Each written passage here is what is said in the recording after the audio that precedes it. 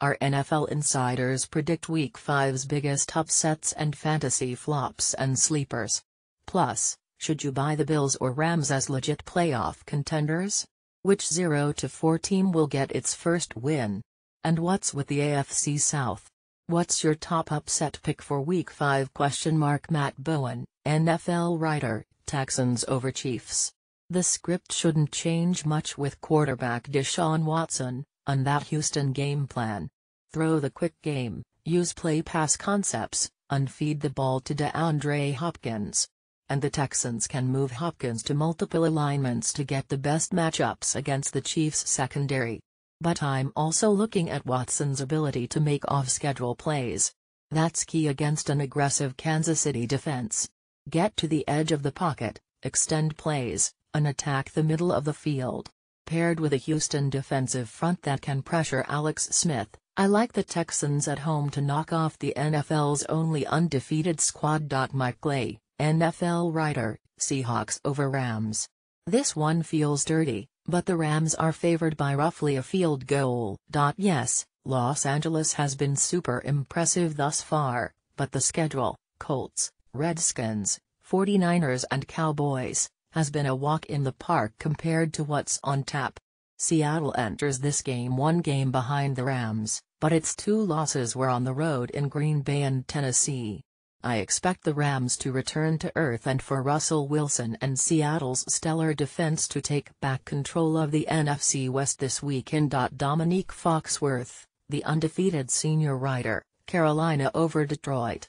These are pretty evenly matched teams. They both have good defenses, and an inconsistent offense. But the potential for Carolina's offense is higher than Detroit's. If Cam Newton and the Panthers can repeat last week's production, they'll win another tight road game. Mina Kimes, senior writer, Packers over Cowboys. Green Bay crushed Chicago despite enduring a slew of injuries, and while the team is still missing a number of pieces, it's feasible that Mike Daniels, arguably their best player on defense, will return after the long break. Aaron Rodgers was mostly unflappable last Thursday behind his makeshift offensive line, thanks in part to guard Lane Taylor's impressive play as a stand-in tackle, and should have no problem carving up Dallas' mediocre pass defense. Mike Sando, senior NFL writer, Buccaneers over Patriots. Tampa Bay can win at home against New England on a short week, on the thinking that the Patriots won't have time to make the coaching adjustments their defense clearly needs. Kevin Seifert, national NFL writer, Bills over Bengals. Cincinnati is going to have a tough time getting much going against Buffalo's defense, which is allowing the fewest points per game, 13.5. in the NFL this season.